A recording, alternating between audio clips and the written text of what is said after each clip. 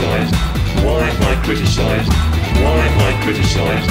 When I say I like them, I think all three religions are an insult. When I say I like them, I think all three religions are an insult. When I say I like them, I think all three religions are an insult to humanity, to humanity, to humanity, to humanity, to humanity, to humanity, to humanity.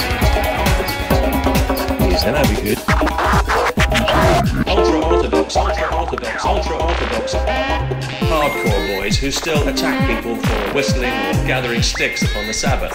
You know, the guys who would rather that they were still living 4,000 years ago, apart from a brief excursion into 18th century Russia for some clothes, for some clothes, for some clothes. Why am I criticised? Why am I criticised? Why am I criticised? Why am I criticised? Why am I criticised?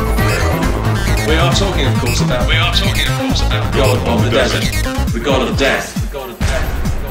Three desert dogmas are variations on the same death cult. Collectively, they're known as the children of Abraham.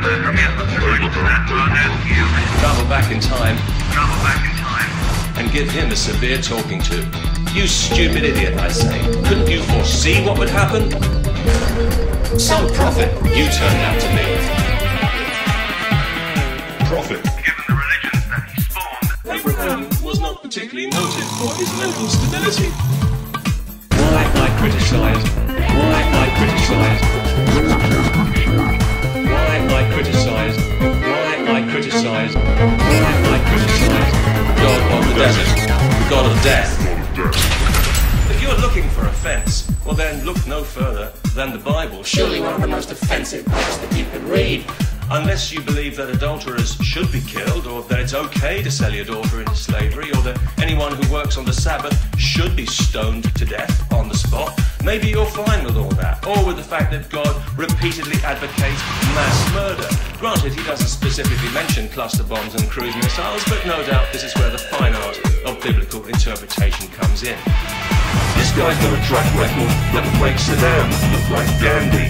In Deuteronomy 13, according to God, if you hear of a city where another god is worshipped, you must kill everybody in that city. Men, women, children, babies, even cattle. And then you must burn that city to the ground. We are talking, of course, about God of the desert, the God of death. The God of death, the God of death, the God of death. three desert dogmas are variations on the same death cult. Peace, if that's not too blasphemous. Wouldn't want to hurt anybody's precious feelings.